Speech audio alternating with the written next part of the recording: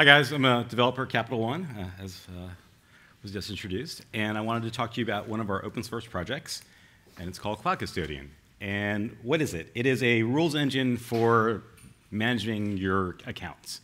And it was born of the need that we had lots of things that we needed to manage, and the natural inclination for that would be to write a bunch of random one-off scripts, use the API, you've got lots of developers, and then if you extrapolate from that, though, and you expand on time and the enterprise and lots of rules and lots of things you want to do, you end up with this bad place of having hundreds of random scripts deployed across your accounts and not actually having any real visibility into what's happening. So instead, we took a step back and said, well, we have lots of different things. What if we could extrapolate some of the commonalities and ensure that we had consistent reporting, consistent software development, consistent metrics and outputs, such that we could have a single place to get visibility onto what's happening to an account. No more, I launched a server and something killed it randomly, what happened? More of a, here's a single file, here's what's going to be governed in this account sort of perspective. So it's born of the enterprise, and I have this thing about enterprise software where it just generally has a bad reputation and bad semantic connotations to it. And Custodian tries to be different. It tries to be simple. It tries to be stateless. It's one-line install, but it also scales out to solving enterprise problems and needs. Okay, so the hardest part as you bring lots of developers into a cloud mentality coming in from data centers or other environments that is just teaching them all the right things they should be doing. And so Custodian tries to automate this that as users are doing things wrong, say they try to create an instance that's on the public internet with a wide open security group, that you actually say, shut that down, and then send them an email saying, hey, you did this wrong, here's the documentation on what you should be doing to be compliant to our policies. And then so that helps drive compliance around encryption and backups. We use it for a lot of different things. We have, I think, 1,500 policies deployed across Capital One right now. We have a lot of independent users on our open source community that are using it as well. And then, of course, it helps us drive cost savings. So it keeps us secure, and it helps save us money. Unlike other tools in the space, we're not trying to be a pretty picture. The enterprise has thousands of dashboards. Who needs another dashboard? What we need is actually the ability to drive real-time enforcement and behavior change. And so that's what, and we output in CloudWatch metrics. We can do a dashboard, but the real change is about driving that behavior change and driving enforcement capabilities. So what does it look like? It's basically a bunch of YAML files. And it also has integrated in a serverless provisioning framework. It's not really meant to be general purpose. It was just when we wrote this last year, there wasn't really anything fit to purpose, so we built our own. And it's sort of embedded in the background for provisioning any of these things in Lambdas. So it is YAML DSLs, and I'll go through some of the syntax here. And then we have outputs that are consistent across any type of policy into S3, into CloudWatch logs, and into CloudWatch metrics. And of course, you can go things across accounts. So sort of diving into what a policy actually is, it's a resource. Every policy targets a particular resource type. And then it's a set of filters. So find what you want. So I want to find all the EC2 instances that are using this key, that are in this VPC. And you can you have a very rich set of filters, including some generic filters, like this value one, which uses the JMES path expressions that are built into the CLI. Or you have resource-specific filters, like an autoscale group having an invalid launch config, let's say. And so there are quite literally hundreds of filters and hundreds of actions, and you can combine them sort of in generic, in reusable ways. So I'm taking an action like stop, for an instance. You might use that for tag compliance. You might use that for off hours. You might use that for different purposes. And so being able to decompose these actions into reusable components is what gives Custodian its flexibility and its power to be able to craft millions of different policies. And you can also arbitrarily nest the filters, nested ORs and AND blocks and all that stuff. But the nutshell is query some resources, filter to find the set you want, and then take some actions on them. And you can also do sort of like multi-step workflow sort of things, like find all of the instances that are tagged poorly, and let's give them some grace for a day. We'll send them an email or something, and then let's go ahead and stop them like 2 days after that, and then kill them after that. And so what that comes out to is sort of a semantic policy that's expressed via multiple custodian policies. So the first one on the left will find things that are missing one of the app env or owner tags, and that we haven't already looked at before, and we'll mark them to be stopped in 1 day. That mode section I'll go into in a little bit, but it actually tells us to provision this as a Lambda function, periodic Lambda. And on the right-hand side, we have sort of the second policy, which comes in and says, do we have anything that's been marked for stop by today's date? If so, then it matches this filter, and we double check that it's also still not tagged properly, and then we'll go ahead and stop it and mark it to be terminated in 2 more days. So you can sort of chain these things together for sort of fairly rich sort of policies. And so I talked a little bit about, we have a set of generic filters and a set of generic actions. Like some of our generic actions are like invoking other third-party lambdas. Some of our generic filters the most interesting one is probably the value filter because of the JMAS path expressions. If you haven't used it before, it's basically like XPath for JSON.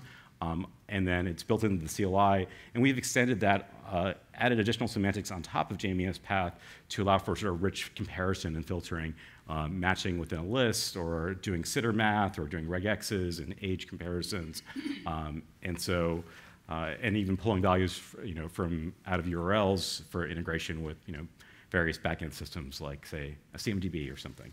I think. New York Serverless Conference was the hottest conference ever, quite literally. And so I like to say, how can we top that, besides air conditioning?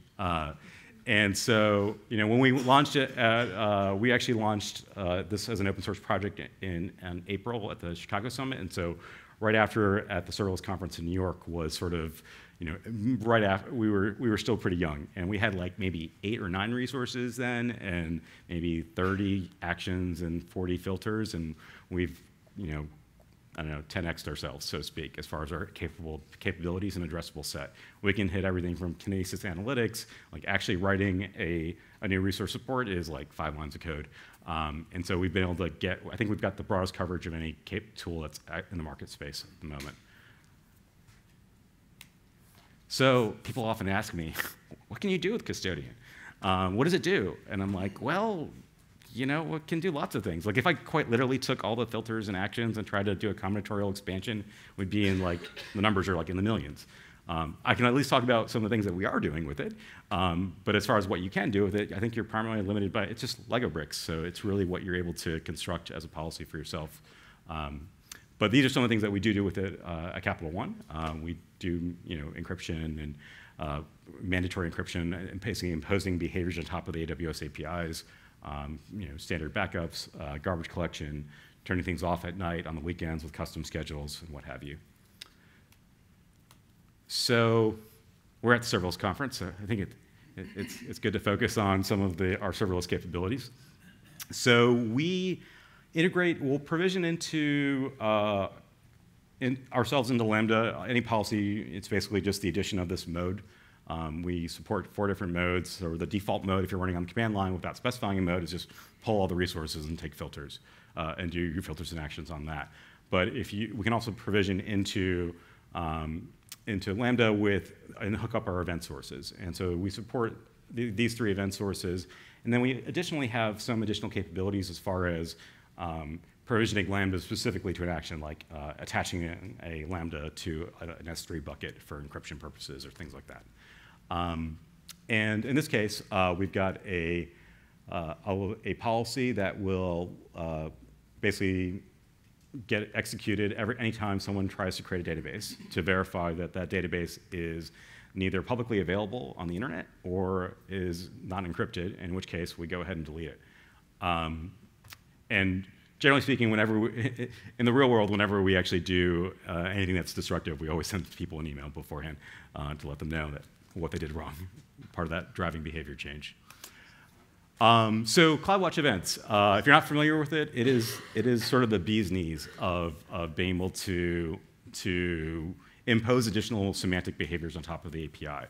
It's basically, it encompasses a couple different pieces of functionality, but the fun one is the fact that it's basically replaying CloudTrail on a much lower latency than CloudTrail delivering to S3. It's on a P99 of like 90 seconds, and you basically subscribe to any API call that goes into CloudTrail to then impose behaviors, business real time, let's say, on top of them. And so, for any of these I've got some sort of sample ones on the right, but and also some additional event modes that CloudWatch Event supports. But we can take anything like launching an instance and then impose these additional semantic behaviors that we want as an enterprise to be able to enforce on our resources. So another execution mode is sort of the polling and the periodic, which are basically different modes for us on a policy level are effectively the same thing. Poll is basically what we do commonly on the client side when we're just running a policy that isn't provisioning itself in the Lambda. The key thing with poll is that we're actually able to utilize a cache. So we might execute 500 policies on about EC2. And we're only going to query the EC2 instances once for all those policies, and we're just going to run through the rest from the cache. And so that gives us much greater efficiency than some of the other tools that we've used. And then periodic is just sort of a way to provision a Lambda on a cron job. I'm sure most of you have used it. We don't really recommend it for custodian usage, just because we aren't really able to take advantage of a cache in that context. So we don't really use it, but it's there for sort of small accounts. I just want to do something simple for off hours. If you have like 30 instances, then maybe that's viable. But we're generally very sensitive to things that are doing lots of API calls without being. We're generally very sensitive to efficiency on our API usage. A third one, which we added a few months ago, is config role support. So Amazon has this sort of config service. It tries to play in the compliance space. It's geared more as a reporting tool, and it only supports like, I don't know, 15 or 20 resources. And we actually looked at it initially as, should we just do all of Custodian on top of config roles? And it didn't have the API coverage. Like, we're using lots of Amazon services, and we needed wide coverage space. So instead, we went with the CloudWatch events, which proved to be a much better use of time. But we came back to it because config role does have some interesting properties. It's integrated in the console. It has a sort of a versioned graph database history of the state of the resources that it does track. And we basically give you the easiest way to provision a custom config role. Basically, if you add that mode type config role on a config supported resource type, it'll just provision itself as a config role. I've got one here deployed on the right-hand side for a security group, and these are some of the resources that were marked as non-compliant. And you can specify whether or not the filters are matching compliant resources or non-compliant resources. So it's fairly flexible. And additionally, we still retain all of our capabilities as far as remediation. So you can actually have this config role that can give you that marker of compliance, non-compliance in the version graph, shows up in the console, but can also take the remediation action and notification actions to actually bring your account to compliance. So, development. I talked about sort of the random script stuff, and one of the challenges with the random script stuff was like software engineering, like where is it deployed, like does it have unit tests, was it code reviewed, all that stuff. And so, of course, that means that we had to do the same with Custodian, where we currently are on open source GitHub, Capital One /Cloud Custodian. We're trending about 85% unit test coverage, 350 unit tests. We do continuous integration, all the good stuff. And then, as far as our internal, how we do deployment, we have a set of canary accounts.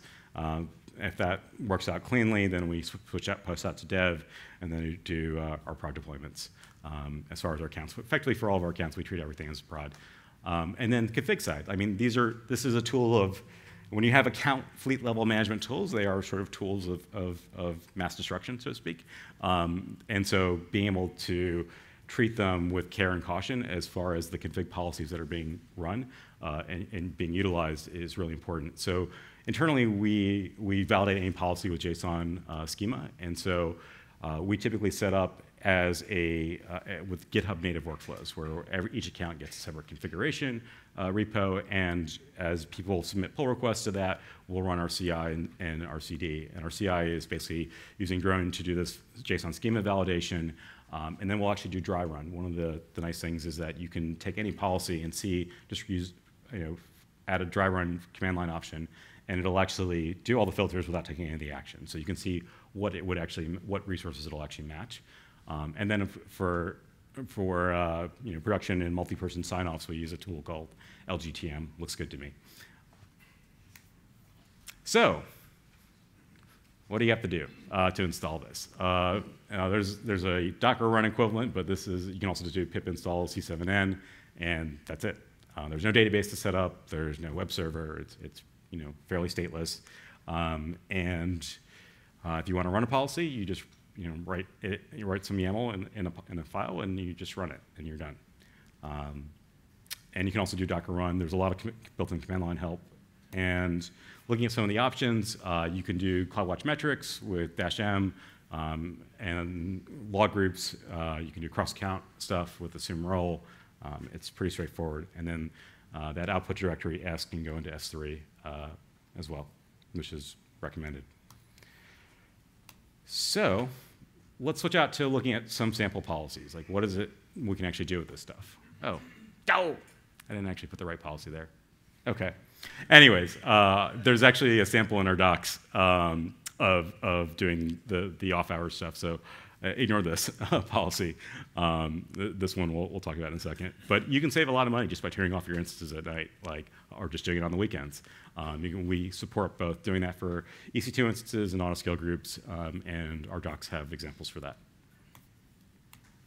So another one that, the right example, is just sort of understanding who made something. Not everyone, CloudTrail doesn't necessarily, and the console doesn't necessarily have history. Not everyone has access to necessarily the indexes that you may have on CloudTrail. So sometimes it's just easiest to stick a tag on it of who created it, and doing that automatically in case people forgot about it. So this is one that for S3 will automatically tag the resource with who created it, which user created it. It knows how to parse SSO and other forms of IAM identity management. And you can do that on EC2 and autoscale groups, EC2 and S3 and RDS and Redshift and other things. So, figuring out where you're spending your costs, databases can be quite costly, like Redshift databases, RDS databases. And by definition, if these things have 0 connections over 2 weeks, they're not being used, so we can garbage collect them. Or an ELB with no instances is attached. It's just sort of garbage that's been left around and maybe forgotten about. And so Custodian integrates CloudWatch metric support. Any resource that supports CloudWatch metrics, you can use as a filter to find out the resources that you're interested in. And so pretty much every CloudWatch metric out there is something that you can use as a filter for finding the resources you want. In this case, we're looking at all databases that are older than 2 weeks that have had 0 connections for the last 2 weeks. So by definition, that database is not used. And then we go ahead and initiate this sort of one of those multi-step workflows for cleaning it up and deleting it. And then at the bottom left, there's some other resources that I'd recommend doing cleanups with as well. Some people, especially coming from the data center mindset, there's this mindset of, I need to pre-allocate the biggest thing I can possibly get, because I'll never get a chance to get it again. And so they get these M4 10x larges, and I'm like, it's cloud, guys. Just use what, scale on demand. It's utilization. You can get capacity as you need it. But people are learning still. So here's a policy that'll actually just resize an instance for you. In this case, we're looking for two particular instance types, and that they're older than a certain amount of time, and that they're not really utilized very well. And then we're going to go ahead and resize them, including doing the restart. And then we're just doing a map of the resources from one resource type to another. There's some caveats here. We have to restart an instance to resize it. You can't necessarily resize all the way down because things like EBS optimization, if you have it, you can't drop it, you can't lose it as far as what instance types we support. So we kind of just pass that to the user and say, tell us what you want to do explicitly as far as mapping one size to another. we do this some of the stuff. We do some more involved things as far as workflows for resources like encrypting an instance. Like it's like a 8 or 9 step process, and we just have an action to automate it for people. Like you have to like stop the instance and snapshot the volumes, and then take a created encrypted snapshot from that and create a volume from that, and then patch the instances, or you could just say encrypt instance, and it'll do it for you. Anyways, moving on. So, I also like to think of Custodian as sort of like the Swiss Army knife of AWS. Like, there's a lot of sort of things you want to ask sometimes that are potentially difficult. Like you want to, like AWS, a lot of the services, they're great services, but the cross connections, because of how internally, Conway's Law, they themselves are very federated as an organization, so all these services tend to operate fairly independently of each other. And so if you want to cross the service boundaries to get answers to questions, it can be difficult. And so having a tool that can do that for you gives you a very flexible querying capability against your infrastructure. So in this particular case, we want to make sure that any ELB that's pointing directly to the internet has instances that have no roles on it. We want to make sure we want to go at least one hop before people get access to the APIs. Let's say this is a contrived example, and so this will actually just find all the ELBs that are out there that are facing the internet, and then query the instances, find the instances that are attached to those ELBs that have any instance and have an IAM profile such that we can say, well, we're not supposed to do that. And so you can run this interactively as a query. One of the nice things with the cache on the local command line client is that it basically pulls down those resources once, and thereafter you can basically go interactive on adding and adapting your filters to get to a more fine-grained set. Here's another one just sort of on doing security groups of just saying, which of my security groups allows ports in addition to these given ports, just as an example. And CloudTrail. So, CloudTrail is really good, and people typically set up CloudTrail, but they don't necessarily set it up with KMS. So we also support this notion of a pseudo resource called an account resource. We do things like service limits on it, and various other things that are useful.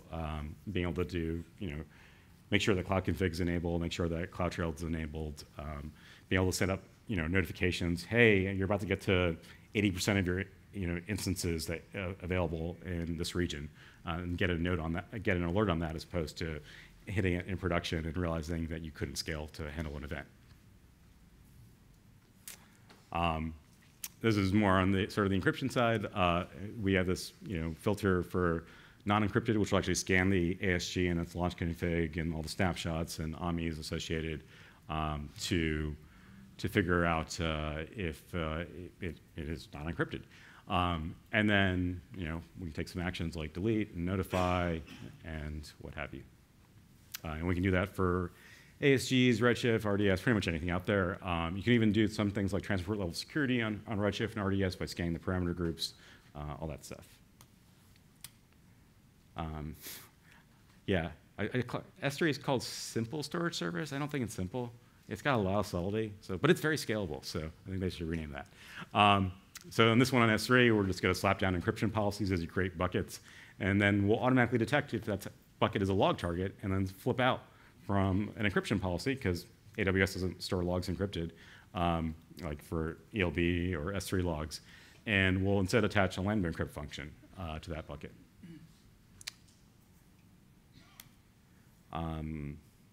But this is a pet peeve of mine. I've done a lot of talk about encryption because I've been dealing with it a lot.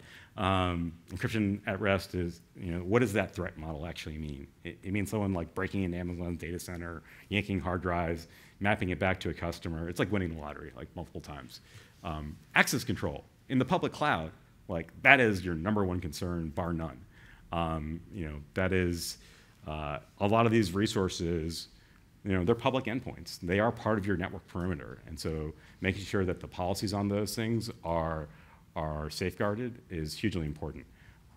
And so a lot of resources actually have the capability of attaching IAM policies to them, and so doing validation on those IAM policies that are attached to resources, like S3 buckets, like SNS, like ECR, like SQS, like Lambda functions, like KMS keys, is really important. And so this will actually, these policies on the right will actually parse your IAM policies attached to a resource, and then you give it a whitelist of accounts that you think are good, and it'll make sure that the access is not being given outside of that set of accounts.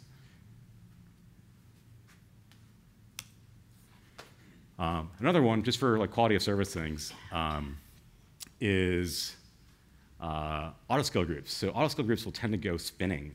They weakly reference their resources. Launch configs do not strongly reference resources. Like if you try to delete a snapshot associated to an AMI, AWS will say, no, can't do that, because it's strongly referenced.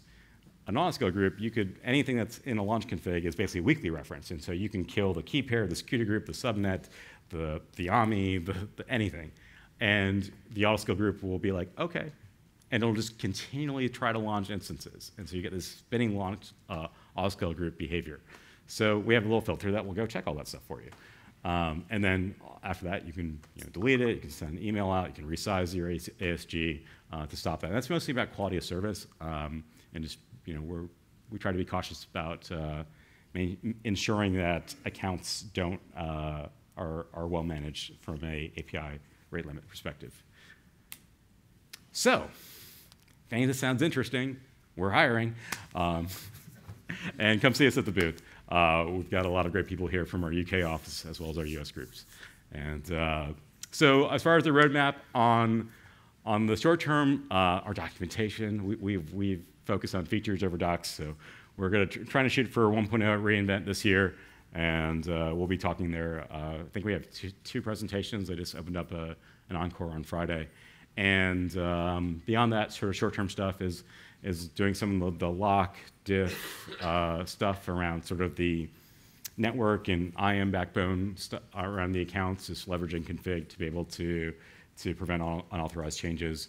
Additional network support. I started sort of going from a security group and filtering out what ports were available. But you want to go from a resource, and we have some basic support for looking at from a resource saying, what ports can I get to, or what EC2 instances are accessible on, port 5599. Being able to do that sort of thing is also important. So we're adding additional network support. We're poking around additional cloud providers. It's probably longer term. I'm thinking like probably next year. Which is not that far away, but definitely interested in that. We also have a bunch of stuff that we already have built out that I need to get cleaned up and get into our open source release. Currently, our outbound notification implementation is based on is a Lambda that just sits and polls on SQS. It's currently got some LDAP goo in it that we need to clean up and push out. We've also been doing SQLite CloudTrail analytics, so just for rate limit analysis, so just daily SQLite dumps. It's been really actually quite useful. Scale at S3 scanning. For production operations, we actually, this is interesting. So we actually parse our CloudWatch logs and analyze with a simple filter, and then analyze tracebacks from our code, and then we'll parse those out and send them to a system called Sentry. We initially did like error subscriptions and emails, but it just wasn't very scalable or useful. Sentry is a great open source product for doing sort of error aggregation and helping us do triage lists across accounts and our software. And so that's been great. So a wish list for Lambda. So Lambda's been great. We've had a few pain points. I think I was talking to some of the other Lambda users at Serverlessconf, so there's quite a few of them here, about what some of the pain points are. The audit trail in Lambda in CloudTrail is kind of broken. The only non-impersonatable thing about it is the role. It would be nice if we could actually get the function ARN into that to actually be able to uniquely identify who's doing this API call and which Lambda is it. They only do environment variables, sort of like bound variables, like as you deploy. Will allow us to reuse Lambda's functions that are effectively the same, just minus parameters, a lot more easily. Getting a detailed billing breakout, which might have a prerequisite of tagging. Like these are all sort of this is all sort of platform stuff we need to be able to build out the next gen, to continue our journey down the serverless world. And then, of course, better error reporting. Just better introspection capabilities about the runtime in general will be great. Figuring out something's a timeout versus an actual error, or why something timed out, can be a little bit challenging. And then, of course, we have a new logo. We have T-shirts. I hadn't realized till I saw the black and white how much it looks like a certain robot thing. But it was meant to be more of a shield motif. But yeah, we're open source on and there's our Gitter link for if you want to come chat with us. We're available. And our developer website at Capital One has this, and our other projects as well. Any questions?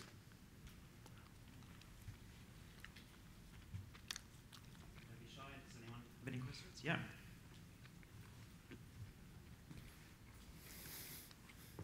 We actually build tools to do, buy tools to do this sort of thing, but for business rules rather than managing AWS. Have you ever thought of using this as a rules engine more generally?